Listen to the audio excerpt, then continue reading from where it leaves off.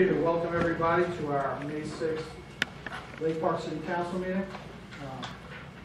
We have a full house here tonight, so we'll try to make sure everybody can hear us.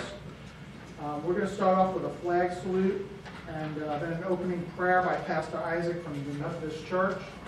So if everybody would please stand and we'll do the flag salute.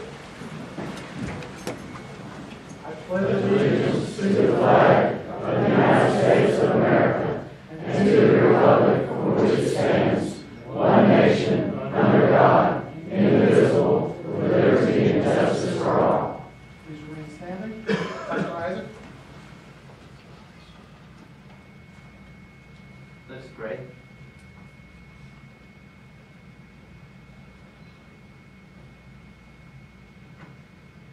Father, as we are gathered here today, we would ask that you would give us wisdom, that you would give our elected leaders, Lord, wisdom, Lord, upon every decision that they are going to make, not during only this time, but through all their time they meet here, Lord.